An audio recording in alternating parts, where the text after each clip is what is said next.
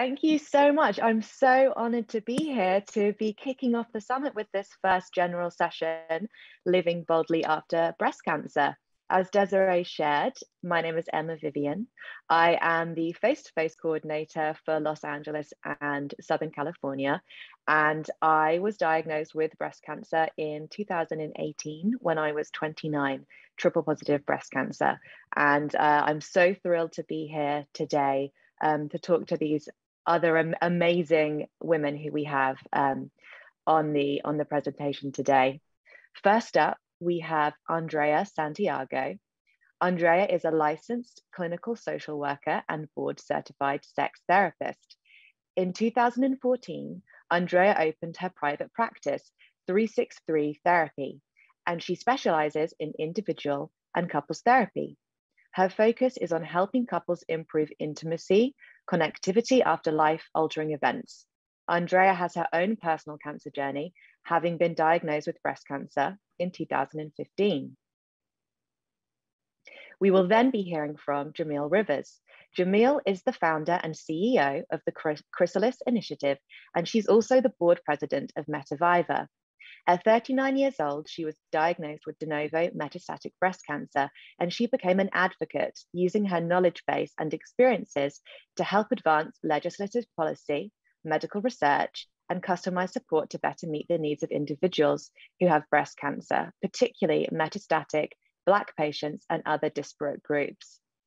And then lastly, we'll be hearing from Anna Krollman. Anna is a young breast cancer survivor, infertility warrior, and beauty enthusiast. She founded My Cancer Chic as a platform to inspire others to thrive through adversity with self-confidence and style. Anna shares her passion for wellness, style, and beauty, as well as the ups and downs of facing cancer and motherhood after loss. Throughout this talk, we would love to be hearing from all of you and to be hearing about your questions for our lovely panelists. So please do submit your questions in the chat box throughout the session, and we will be getting to them at the end. So with that being said, I myself am so excited to be hearing from everybody today and what they have to say. These are all subjects that are, of course, like all of us here, are very close to my heart. So I'm honored to be passing the mic over to Andrea Santiago. Thank you, Emma. I was thinking, and I almost didn't present. They had asked me, and I said, I'm really not feeling very bold. I'm not feeling that I'm living my life boldly, because it's been a rough few years for all of us in different ways. And when I presented originally, in 2017, if 2017 me could see me now, dealing with a very different life. I don't think anybody could have expected this. Then I thought, that's really not fair. I shouldn't present only when I'm feeling bold and great and happy and enthusiastic. I should present when I'm struggling myself and figuring out how to have moments of joy, because that's really what I've learned over the last few years. I'm trying to find moments.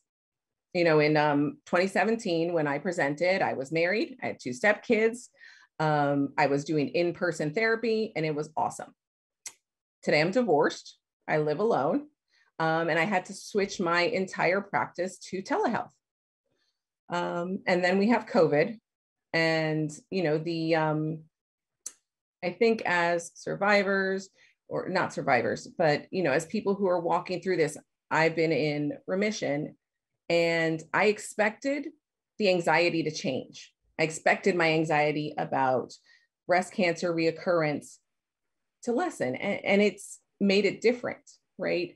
And COVID's made it different, because it really changed how I interacted with people. When we're talking about intimacy, we're not just talking about romantic intimacy. We're talking about intimacy with our family, being able to touch our relatives, have physical connectivity, meet new people, and have physical connectivity with new people. So redefining intimacy, I know one of the things that comes up a lot when I'm talking to these groups is, how do we date post-cancer? How do we date during cancer? How do we date during a pandemic? I think a lot of us how do we date during a pandemic when your immune is very challenging. How do we even socialize and create social intimacy? And those are all things that I've been struggling with myself and trying to navigate. You know, I'm part of a therapist group, and we realize that for the first time, all of the therapists are kind of walking the same path as the people I'm working with, right? So people are home and I'm home. People are scared and I'm scared. It's not me trying to guide somebody with information. My toolbox changed. Things I would tell people: plan a vacation, go see your friends, go online. Not everything was feasible during COVID and during these last few years. So now I'm trying to figure out how to live boldly. You know, what steps do I feel comfortable with in this new environment that we have?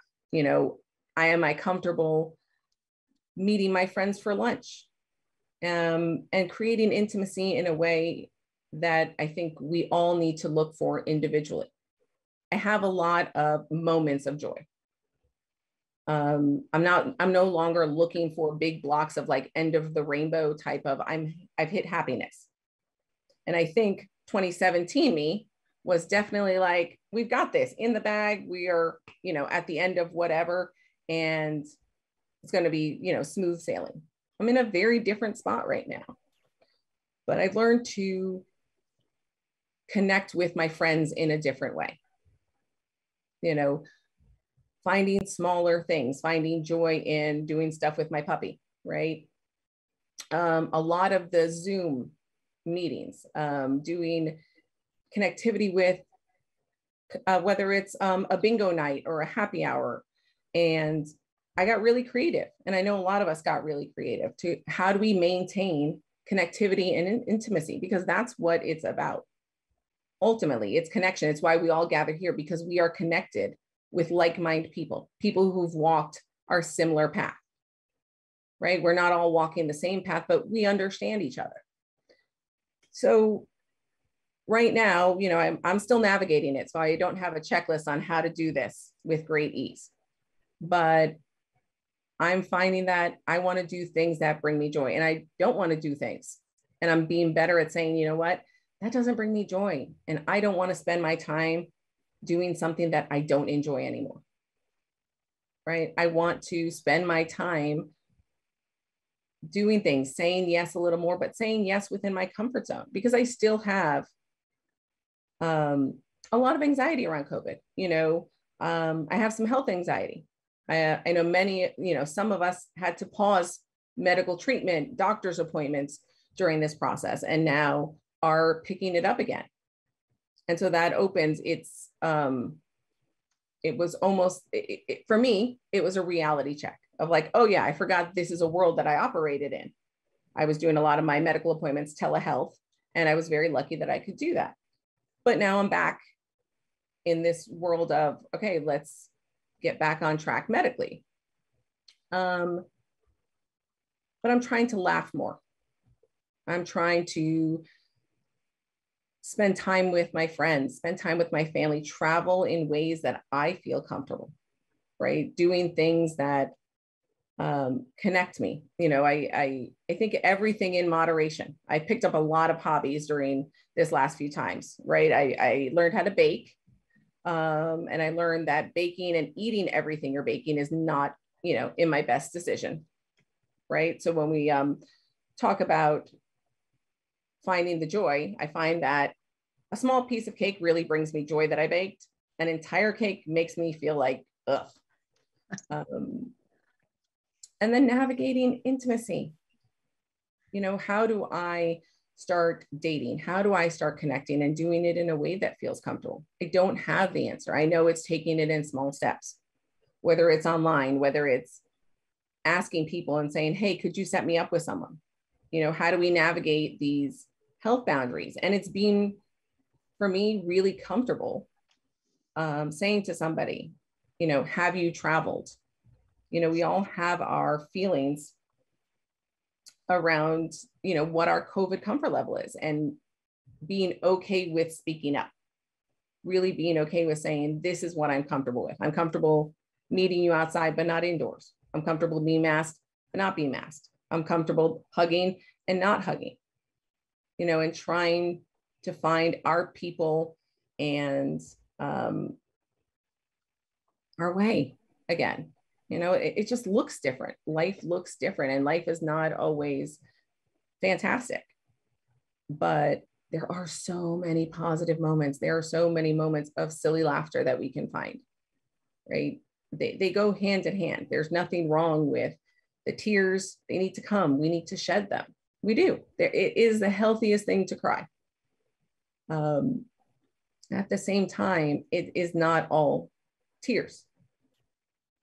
It's the walks outside. It's sometimes like grasping for straws of like, I really like the way the sun looks today, or how awesome are the stars. You know, it's being proud of myself for small things that I did. Whatever, I completed a puzzle. Like sometimes that was it. That was my moment of joy. And I've really gotten better. And that's what I want everybody to take away. That's my big tip, right? Is finding moments of joy, moments of connectivity, lessening your expectation of the end of the rainbow happiness, because it's not there. It's just not. But every day we can find a moment, 2 moments to go, I had joy in that moment. I laughed in that moment. And you know, we string a bunch of moments together, and that makes life. That balances us out sometimes when we're dealing with these great moments of stress and sorrow. So I challenge all of you to think about just today, like, what were your moments of joy today? What was, I found a new coffee shop and I had a really good latte, and that was my moment of joy. Did it right before a meeting and it was perfect. So thank you for listening. I wish you all great luck in finding your moments of joy, and I look forward to your questions. Emma?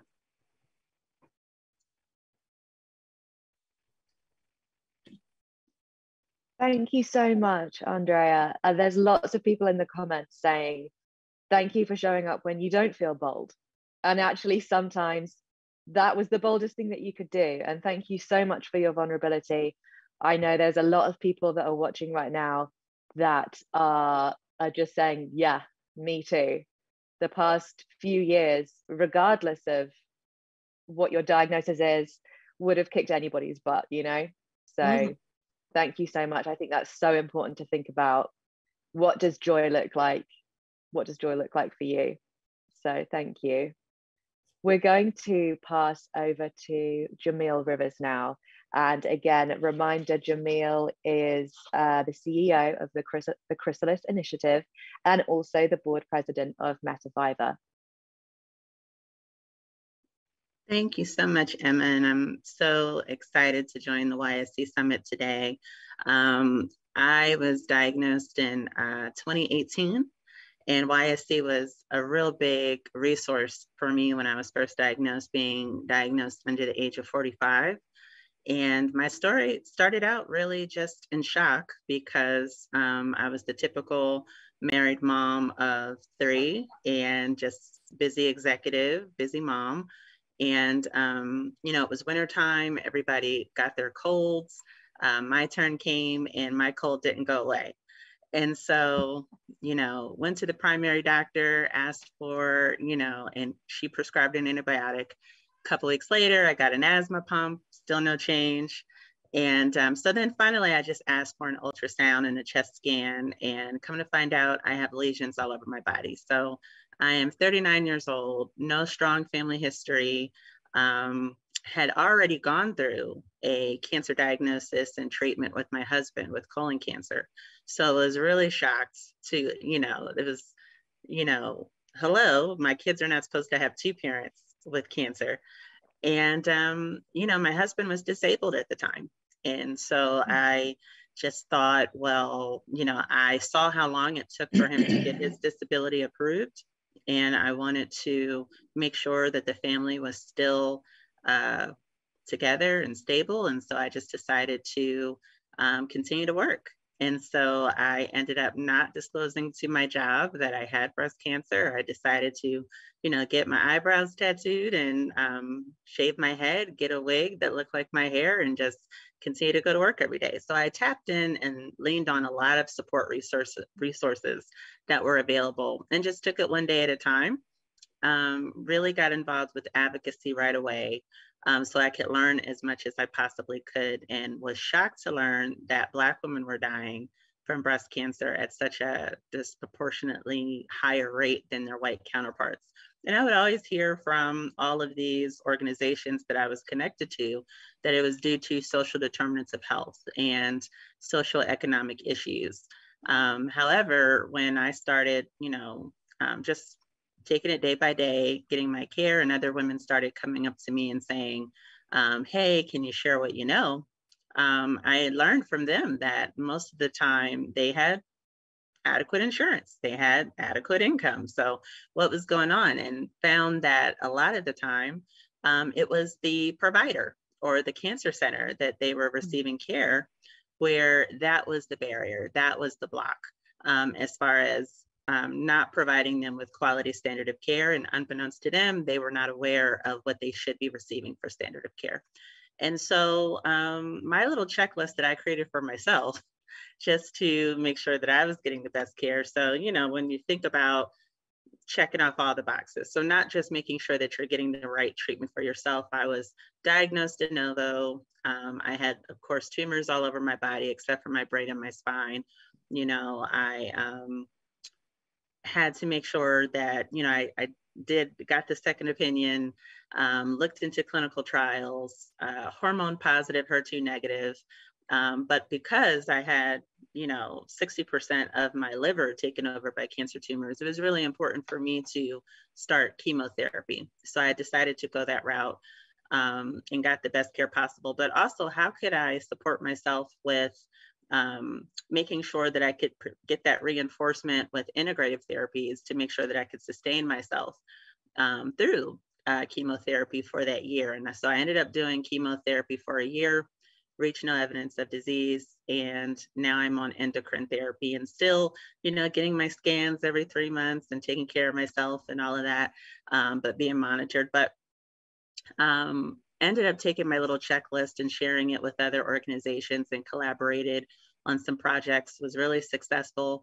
But learned that, these were just one and done projects and the need is really great.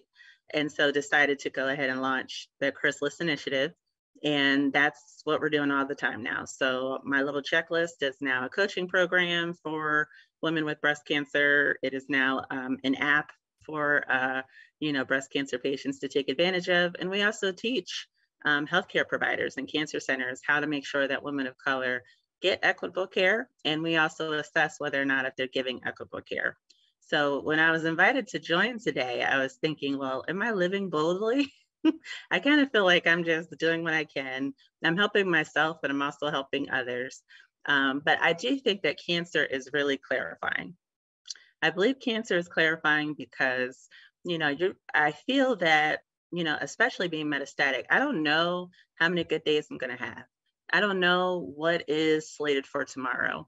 So I really savor those moments. I'm very gracious with myself. And so I feel that we are responding a lot of times to all of the pressures that people put on us, or we're trying to meet all the demands of everyone, right? So we want to be that good wife, we want to be that good mom, we want to be a good daughter and a sister and a friend. But first and foremost, I've learned that because of that unpredictability, I have to make sure that I'm good first. I can't be good to anybody else unless I make sure that I'm good first and foremost. And so that takes a lot of mindfulness where, there could be times when I'm triggered, by something, or I'm stressed. If I'm, noticing that I'm irritated, take a moment and figure out, what am I irritated by? Let's not just, roll through that, but just taking the time to really think about, what's going on? Am I good?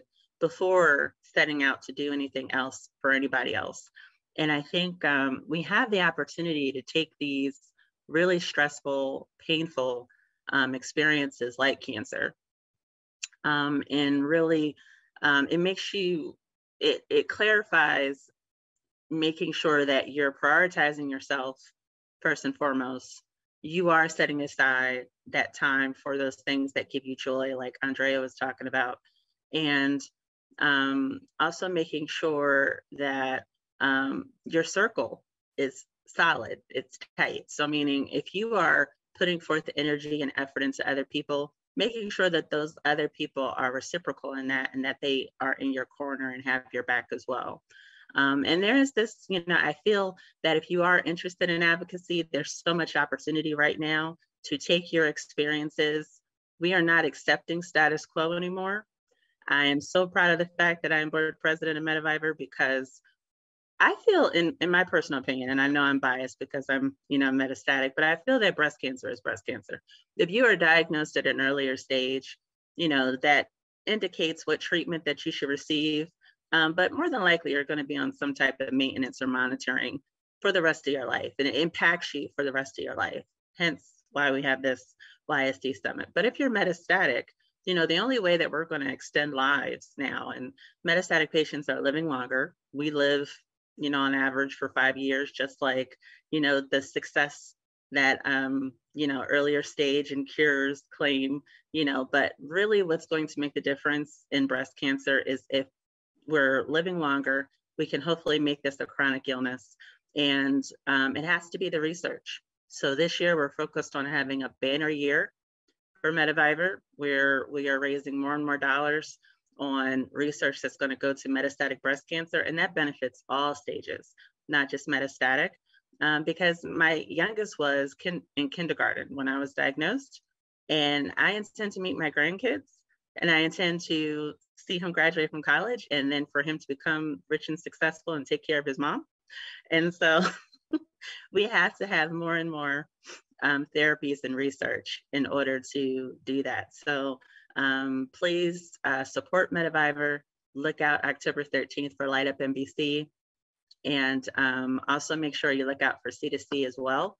And, we have to push these HCPs, policy researchers, making sure that our care is good, that it's equitable, that our costs are covered, and these treatments have to meet our needs. So sharing your experiences, being vocal, however it is you can be an advocate, even if you're just, telling a researcher or participating in, developing support, whatever the case may be, share your story, share your experience so other people can learn from that and they can do better. Because I'm so surprised by how many experts we think there are out there, but they don't know more than we do.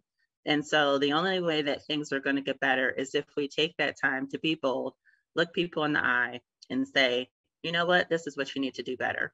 And so I'm really excited because the Chrysalis Initiative and the work we're doing is equalizing and making sure that Black women are not falling through the cracks and are receiving quality standard of care.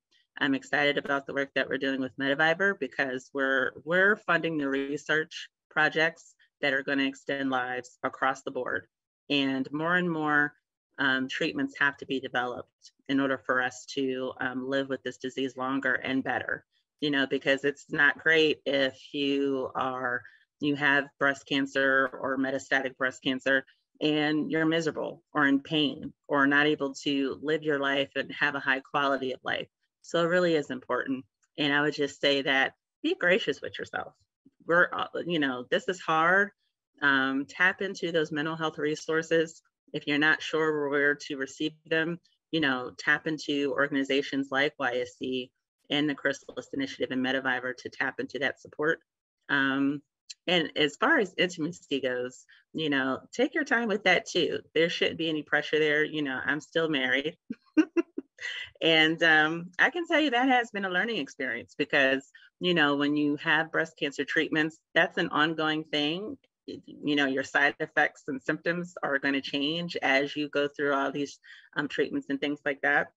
Be gracious with yourself, be patient with yourself, and you don't have to figure everything out right away. And I would just say that sometimes cuddling is enough. Sometimes, snuggling is enough. And then when you're ready, just find out what works for you.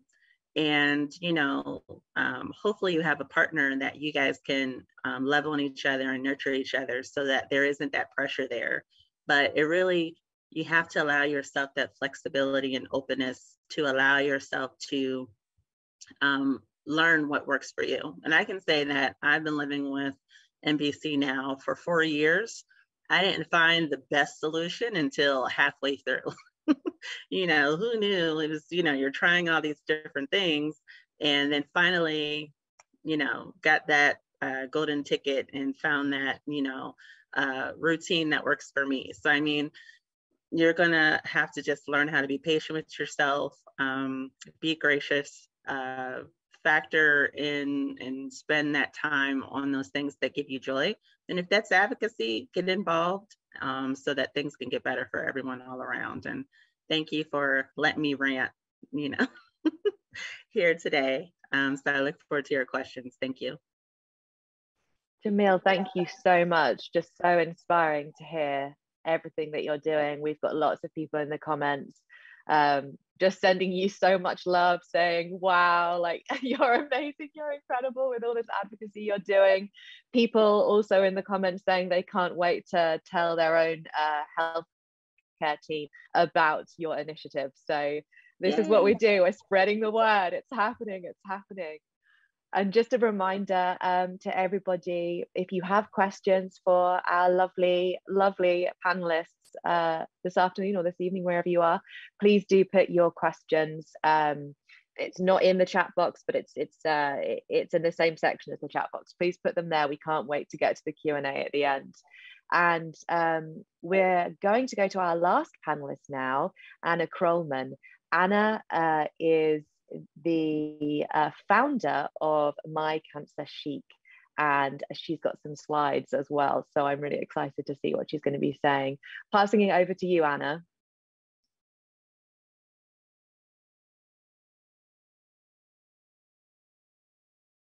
Tonight, I feel like this is such a full circle evening for me because YSC in 2016 was when I first found my family. And I say that that summit in 2016 changed my life, and it may seem extreme to say that, but prior, I was diagnosed at age 27 with triple positive breast cancer. And I was on the road to try and have a baby. I had just bought a house. I was a newlywed. And suddenly cancer comes along and completely changes my world, as all of you all that are here either know firsthand or know with a loved one. And for a long time, and I say long time, but it was only 6 months, but 6 months can feel extremely long when you're going through cancer. So for 6 months, I felt like I was the only young person with cancer out there in the world. I was going to my cancer center, begging for other young women, and everyone they were connecting me with were women that already had children or already were in that chapter of their life. And I desperately wanted to find young women like me that were going through cancer prior to motherhood and could relate to that type of experience that I was having. And so for me, fertility was such a huge piece of my grief and my journey because I had my sights set on this idea of becoming a mother. And being triple positive, I had learned from my treatment care team that I would be on hormone blocking medicine for a long time. So there was a lot of grief and anxiety and kind of going back and forth, trying to convince myself that I was okay with this. Sometimes I wasn't. Andrea, I think, spoke to this of just, you know, there are times when you're doing well and you do feel joy, and there's times when you don't, and accepting both of those. And for me, I struggled, particularly at the beginning, to find that joy because I couldn't find my people. And I am definitely an extrovert. I mean, my people, and being able to find people that I could relate to was so important.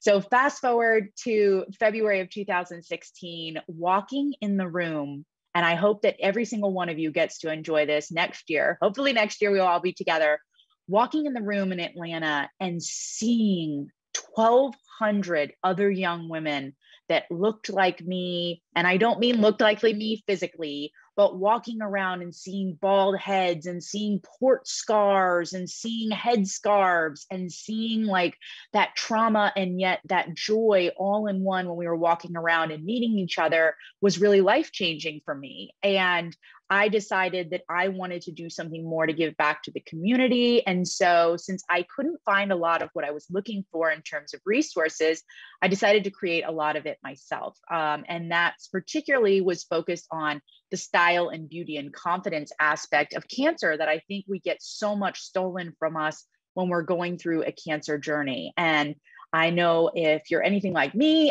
insecurity comes whether you have cancer or not. So you add cancer on top of that and you've got a big whammy. So that's why I founded My Cancer Chic, which is a lifestyle brand. And it's followed my cancer journey, my infertility journey, and now my life as a person having gone through cancer 6 years in remission. I will be celebrating 7 years this summer, and I have my sweet 2-year-old son that I was able to have after cancer. So I've kind of chronicled my own journey after cancer, and I share my passion for beauty and style, which I feel like can be amazing tools and resources as you're going through your cancer journey to find yourself again, find confidence with yourself, and really express yourself. But all of that, just to give you a little background on me. Tonight, I'm actually going to be talking to you about navigating mental health. And Jamil and Andrea both spoke to this, that mental health is a huge aspect of the cancer journey. And I want you to, for a second, think about everything that you've gone through. And then imagine that you knew someone going through that. And if you looked at somebody else going through everything you've gone through, you would be in shock and awe of what they've been able to go through. But a lot of times we don't give ourselves that credit. And so I want to start my story about navigating mental health by first talking about my story with depression. And so I had experienced depression off and on throughout my life, just dealing with the normal challenges of life, losing a loved one or going through trauma, or I had a very difficult job and dealing with the anxiety and stress of that. But when things got really, really bad for me in my cancer journey was when I was getting to the end of chemo. For so long throughout treatment, I was focused on here's the next appointment and go to this, and here's your treatment, and here's where you need to be, and someone's checking on you. And suddenly you start nearing the end of chemo and you're starting to think about navigating life without those guardrails, without that protection. And I started to feel this overwhelming sense of dread and pressure on my shoulders. And I started thinking about, how am I going to make my life worth it? I started going down these rabbit holes of, how do I make my survivorship worth it? How do I kind of live beyond this in a way that is worthy? And that started creating a lot of pressure, a lot of anxiety, and a lot of depression for me. I felt like I went from 1 minute celebrating finishing chemo to the next minute having this giant cloud of depression over my head and not really being sure where to go next and not sure how to navigate that, who to talk to. And keep in mind, this was also before I had gone to YSC. So I didn't have my people yet. I didn't know that this was normal in the community. And so that was a really, really pivotal moment in my cancer recovery. And so, like I said, I had this feeling of, oh, wait, I should be celebrating being alive. I made it through. I had a double mastectomy. I'm beginning reconstruction. I'm on hormone therapy. Like, I did egg preservation and embryo freezing, and I did the chemo, and I had the port and all the things. And yet somehow I was laying in bed crying every day, and I didn't want to get up, and I didn't want to go to work, and I didn't want to see people. And there was this fear of what comes next. And so I want to call out for all of you all here tonight some things to look for. And I am not a medical professional. We have some medical professionals right here on the call. But this is from my experience and the research that I've done since about mental health, particularly in the cancer space. Now, one thing to keep in mind, there is a caveat, and that is that a lot of these signs are also very normal reactions to cancer. Right?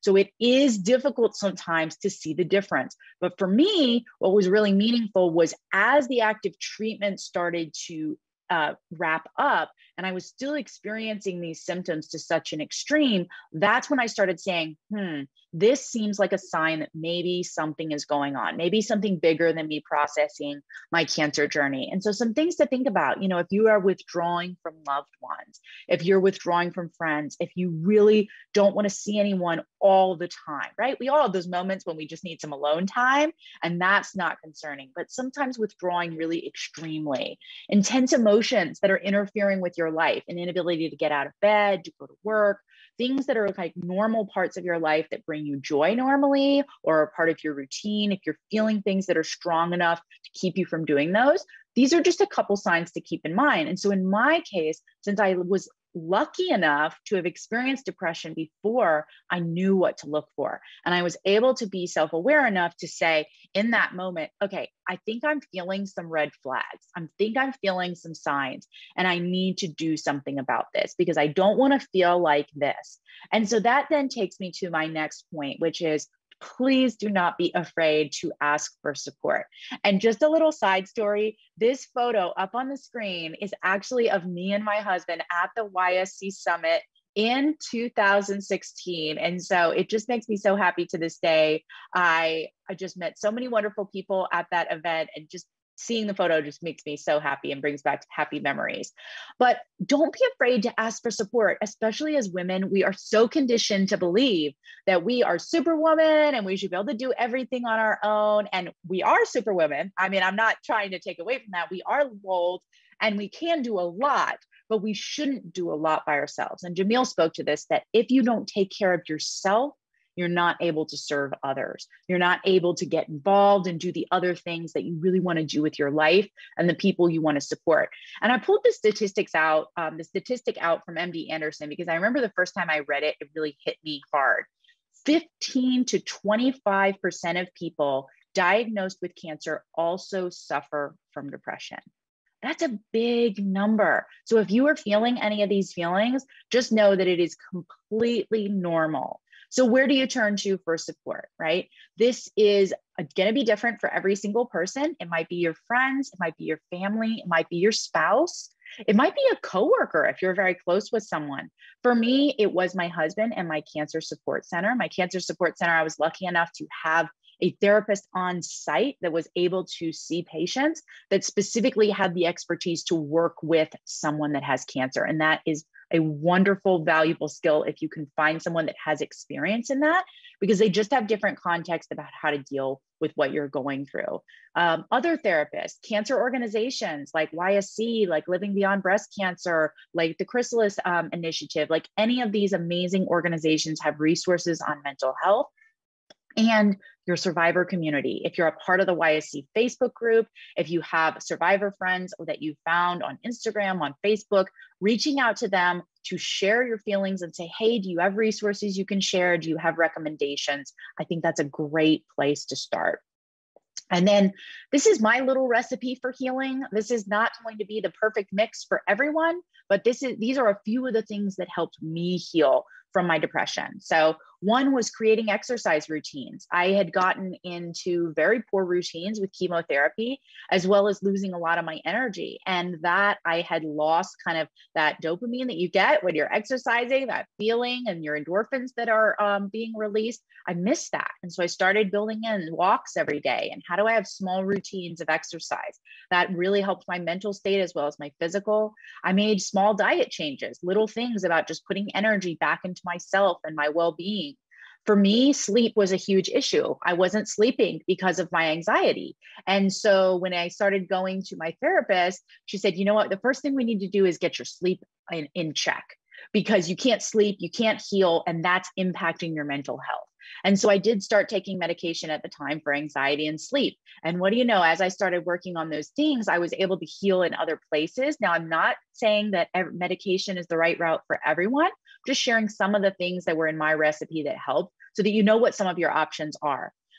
Continued therapy. I've literally been in therapy with my therapist for, I think, almost going on 11 years now. I've been with her since prior to my diagnosis, and I went back to her after a time with a cancer therapist.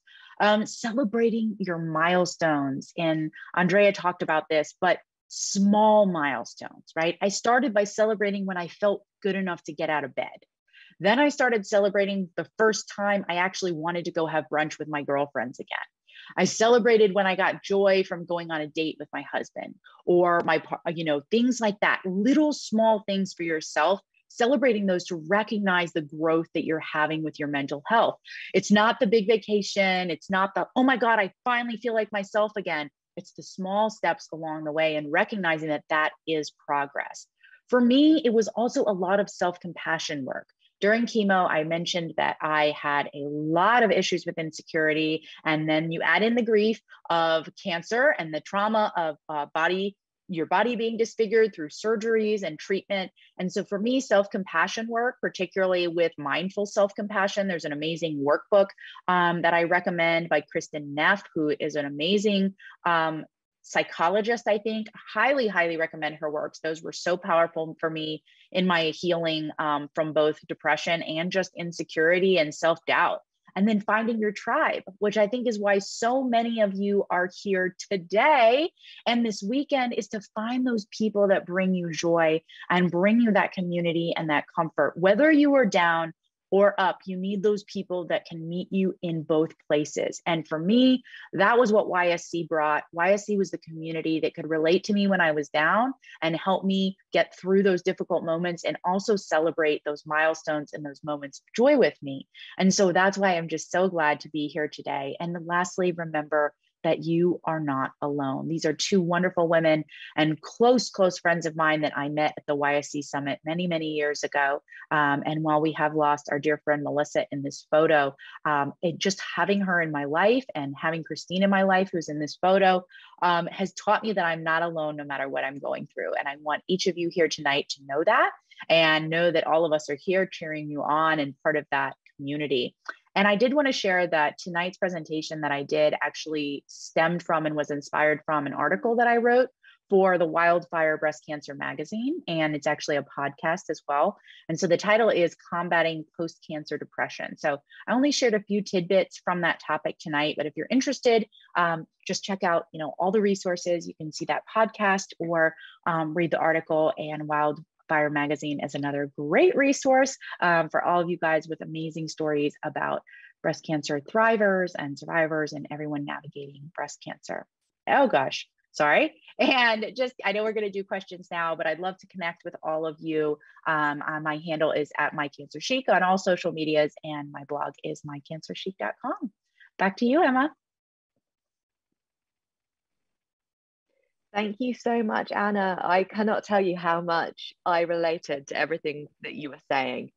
And apparently I'm not alone, because so many people in the comments are going, me too, is she talking about me? Oh my goodness. And you're so right. It's such an important aspect of dealing with cancer. And unfortunately, we don't always get the support that we need. And I also very much related to what you're saying about, having pre-existing depression and anxiety. I was in the same boat. And I loved your reframe of you were lucky that you'd had it before, because you knew the signs to look for and you knew to ask for help. And I thought that was a really lovely way to think of things. And I'm going to think that way about myself too. So thank you so much. Thank you so much for sharing.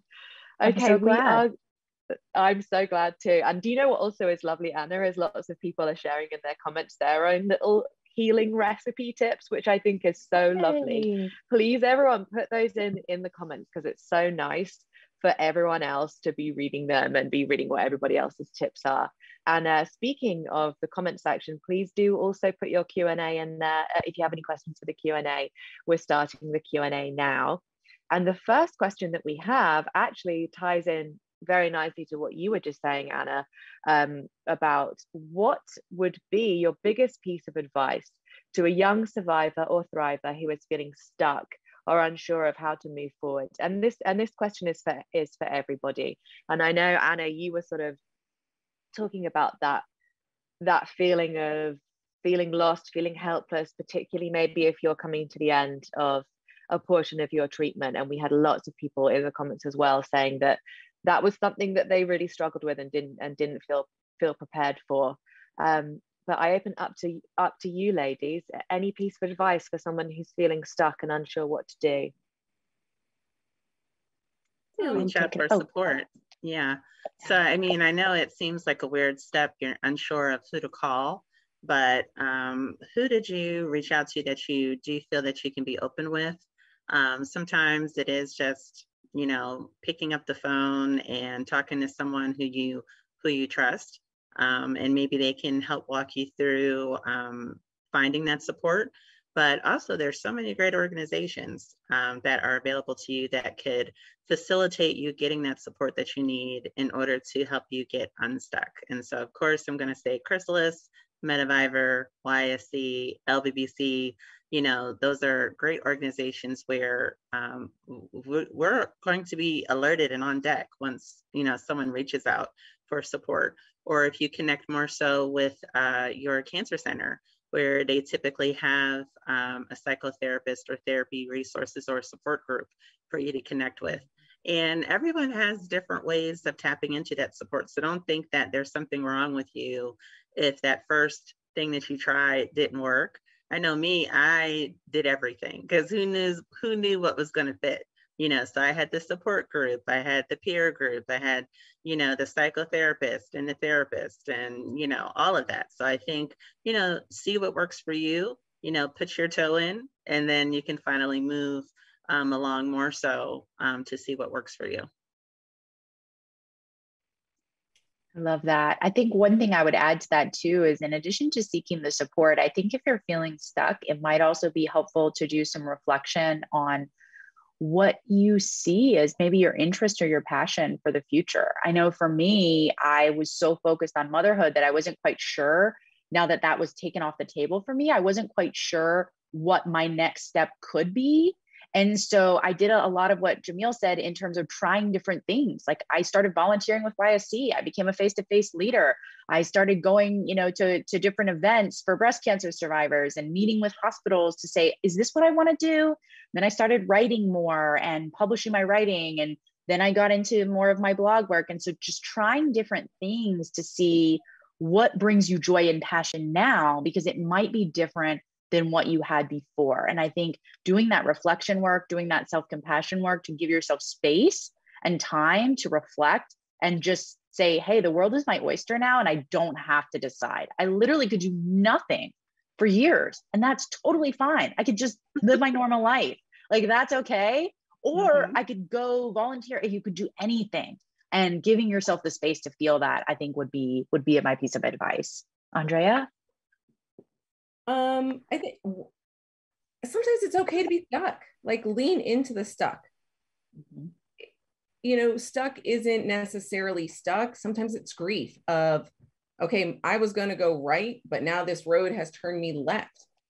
And sometimes you need to be stuck. You need to cry in the stuck and grieve that path that you were going on, right? Because if you're stuck, it means you got stopped somewhere on the road. So sometimes I think a big thing is we don't give ourselves enough permission to be sad, right? To be angry and to feel all the feelings before we go, okay, you know, one of my favorite quotes is, you can have a pity party, you just can't stay there all night. You're allowed to have a pity party. You know, I have pity parties for myself, but they are timed. I'm going to have a pity party today and I'm going to Netflix and turn off my phone and I don't want to deal with the world and eat a pint of ice cream. But tomorrow I'm going to commit to myself that I'm going to do 1, 2, or 3, right? Because we don't mourn, I think, enough loss. And loss can be anything. Loss of, I wanted to go on a trip and I didn't get to go on a trip. And that's why I'm feeling stuck. So I think together we gave you some good tidbits. That was so beautiful, Andrea. Thank you so much. It actually reminded me of something that I saw on Nightbird's Instagram, and I know we've got people in the comments remembering her and thinking about her this weekend as well.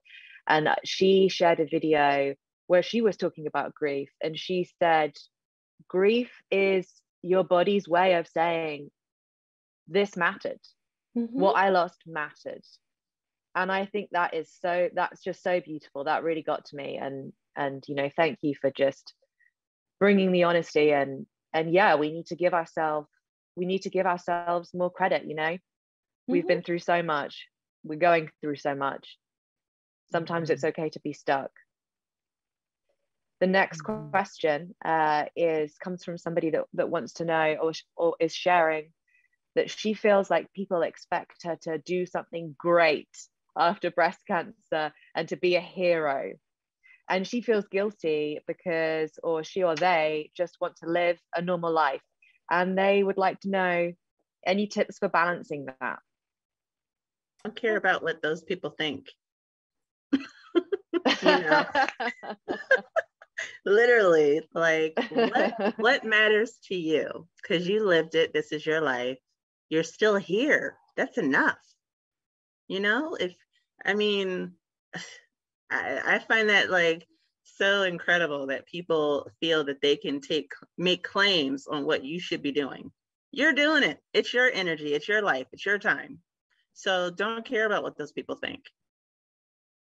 And just say, you're good. You're maintaining. You went through what you went through. If you want to chill for a bit, that's totally okay. Let them go be a hero. What are they doing? Where are you volunteering? Don't worry about what I'm doing. And actually you could be inspiring people just breathing and living and putting one foot in front of the other. Mm-hmm. As simple as that. Sharing your experience, or even if you don't share your experience, because that's okay too. You can keep it to yourself, but it really should be based off of what fills your cup. What do you want to do? What matters to you? Because cancer is clarifying. I say it all the time. You cannot waste your time or, your joy on trying to please other people. I know that's hard because we're good people. We want people to, be proud of us and love us and like us and all of that. But sometimes you just have to assert yourself, and it's more important how you feel about yourself. Yeah, I think sometimes we are our own biggest critic, right? And so we come to conferences like this and we see all these wonderful advocates and going, oh, am I not doing enough? And we create it ourselves. Like, should I be doing more? And it's giving yourself, a lot of it is giving yourself permission to be different, right? We have advocates and we have people that don't want to advocate, it looks different, but sometimes it's taking what we're doing here and understanding that we all don't have to be speakers, right? We all don't have to be we all don't have to open up a nonprofit. We can find our own way, and it's giving yourself some self-compassion to find your own way. I think I'm my biggest critic. I always get a little intimidated and I'm like, am I doing enough for the cancer community right now? But I have to check myself and say, I'm doing it in a way that's comfortable for me, and that's okay. I think that's such a good point. It all goes back to showing yourself grace and knowing that healing and the process is going to be cyclical. It's not going to be linear. And so even if you are in a place now where you're feeling like maybe this pressure to be a hero or to do this, and you just want to kind of live your life, 100% just live your life. Just do what you want to do. Just do what feels good and what feels fulfilling to you, but also leave space that you may feel different in 2 years. Maybe in 2 years, you get an opportunity to share your story. And, also like that may be fulfilling at that point. And I think Jamil said this, said this, that, you also don't know who you're inspiring by just living your life. And that is so powerful because not everything is the outward hero, right? The person that is the face of something or does the nonprofit or does the advocacy. There are thousands of people out there every day that are inspiring just by living their lives and just by carrying on. That is inspiring enough. And so like Andrea said, don't put that pressure on yourself. I mean, I do. I'm with you. We all do that, but we can sit here and say our advice is not to, and to kind of find that peace with yourself. I love that. And I love the way it was Jamil, you said cancer is clarifying. I love that because it's like, it doesn't necessarily have to be, it doesn't have to be a lesson. It's clarity. And what if the clarity is that, you know what? Your life was pretty darn great the way it was before. And maybe that's how you want to be living your life. I remember a therapist said that to me early on. But yeah, I know it's something we all struggle with, that balance.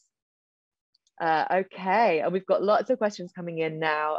The next question is to everybody. What are some of your non-negotiable self-care tips? What stuff that you do not miss out? Well, I would say my time is my time. I'm going to occupy my time with what I want to do. And if I need to just sleep in, that's okay. If I need to have ice cream, that's okay too. If I need to exercise or go on a walk or actually have like a do nothing day, that's fine. And me, I love, I'm a Taurus, so I love, like the bubble baths and lotions and, just that self-indulgence. I love that. But I kind of listen to how I'm feeling. So if I need to watch some stand-up comedy, if I need to talk on the phone with a girlfriend, I'll do that. If I just need to hug and snuggle with my family, that's fine. But it's really just the non-negotiables are when people try to infringe or dictate, what you should or should not be doing. I hold firm. I'm like, no, this is what I need. This is what I'm going to do. And I'm a little stubborn, but I think you have to take care of yourself first before you can be good to anybody else. Mm-hmm. I love that. I think my non-negotiable is say no. Like I don't, if it's not a heck yes, it's a no, right? And giving myself permission to think about things, like thinking about presenting. It took me, I gave myself 48 hours before I made a decision. That's my non-negotiable self-care, because when I start saying yes to things that I don't want to do, that's when I get a little squirrely. Well, you stole mine, because I was going to say the same one. I used to be just a yes to everything, and then ended up overextended. And so I think that has been, Cancer is clarifying. It has clarified for me that I need to protect my space and my energy more. And so saying no has been really powerful for that. I think another thing that is a non-negotiable for me is making sure that I have quiet alone time.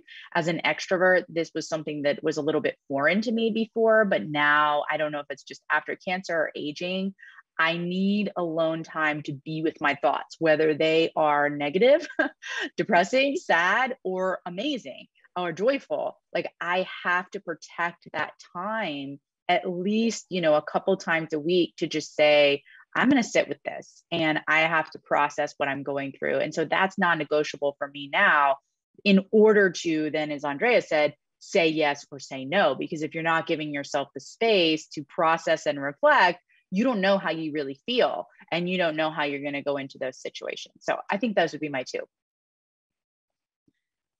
Fantastic. Thank you so much for sharing, everybody. I think we have time for one more question. Someone is asking, or they're saying, I'm considering dating again with metastatic disease. What are suggestions to approach the topic when that time comes? In general, how do I talk to people in my life about a breast cancer diagnosis? I can't say that I'm dating, but I would just say, don't feel that you have to post a sticker on your head and say, hey, I have MBC when you're dating someone. Date, be open, get to know people. And then if that person is special enough, or you think that you want them to stay around a while, you can start sharing, what you're going through. I actually have breast cancer, and it's metastatic, meaning that, it's spread. And depending on where you are with your treatment, you can kind of share some, statistical facts and information with that person. What does that mean as far as personally, as far as your treatment and your trajectory? But really just saying, hey, this is something I live with and I deal with, and this is how it affects me. This is what it is. And, let me know if you have any questions, but don't feel that you have to announce to everyone that you meet that you have MBC. Share that with when you think that person is, solid and should be in your circle. Well said. Brene Brown talks about marble jars. And that's how I operate with a lot of my relationships, right? People earn the marbles, so they earn the right to hear my story. I start out with, I've had some health issues. I test the water, see how that person responds. And then I may go on to share a little more, or I may go, oh, I did not like that response, so I'm going to back up, right? It's my story. And so I share it, and we can share it in very small, allowing people to earn the marbles, earning the right to hear your story, whether it's dating, whether it's friendship. You don't owe anybody an explanation for anything, right? I can say, I don't want to go out because I'm tired. Or I can say, you know what, my illness really causes a lot of fatigue, and this is what I'm dealing with. Either door is correct. I don't think I have anything valuable to add to that. I think that was fantastic advice. But yeah, the only other thing that I was going to mention is humor. I think if you do decide you want to bring it up, from those friends that I have that have been dating after cancer, humor is a really great tool and can kind of do what Andrea was saying to test the waters a little bit, and might make it a little bit more comfortable to have what is probably a pretty serious conversation with someone that maybe you're not on that level of seriousness with yet. I think it's very good advice for anybody, no matter the stage of your diagnosis. I love that marble jar. I think I've got a few people in my life that I should probably be implementing that system for, it has to be said. Okay, I'm gonna squeeze in one last question, okay? Because I think this is a lovely question. Someone wants to know, what are some easy ways to start if they want to help other survivors and thrivers? Well, I'll say the most obvious one, which is share your story. I mean, that you have no idea how much just sharing your story makes a difference. And even if people don't hear your story today, someone may hear that story that you shared, 3 years down the line. Someone at your work may find out and be diagnosed and come to you and know that. And so, whether you're sharing on social media, if you tell a small group of women, if you tell your religious group, anything that feels comfortable to you, I think that's the easiest step. But also, if you don't want to share your story, that's okay. So don't feel pressured. But that to me is a great place to start. Yeah, I would just say that helping can be done in so many different ways. You could, volunteer for an organization that's carrying out the work, either by fundraising or maybe even being available at the hospital to speak to, people that are newly diagnosed. The Chrysalis Initiative, we always need coaches, people that have an active diagnosis, earlier stagers, or thrivers that can help newly diagnosed folks learn, what they can expect. Also, support groups. We always need, new advocates to review grants for Metaviver, or to speak to our legislators as far as, for them to understand what needs to happen as far as improving breast cancer care and research. And, we even need volunteers for our peer support groups. So there's so many different ways, joining an advocacy program, connecting with an organization, finding your tribe, so to speak, and finding what's rewarding for you as far as helping others. I don't have much to add after that. Donating money would be the other thing I would add, And again, this is finding what works for you. There are times where we want to be active in the community. There are times where I can send $5 and that's about what I got. So figuring out where on the spectrum, and you can go back and forth, money, writing a check is also super helpful if you can't give your time. And there's nothing wrong with that. Yeah, that's a great point. So true. So true. I think there's a cancer patient meme about that on the page. How can I help? Well, money is always helpful. Well, ladies, thank you so much for such a wonderful start to this summit weekend. I'm so happy and excited that I got to chat with you all. It was so wonderful. And before I thank everybody and send you off to the next rooms, Anna, there was a quick question. Could you just mention what that book was again that you talked about that helped you? Yes, it is called the Mindful Self-Compassion Workbook.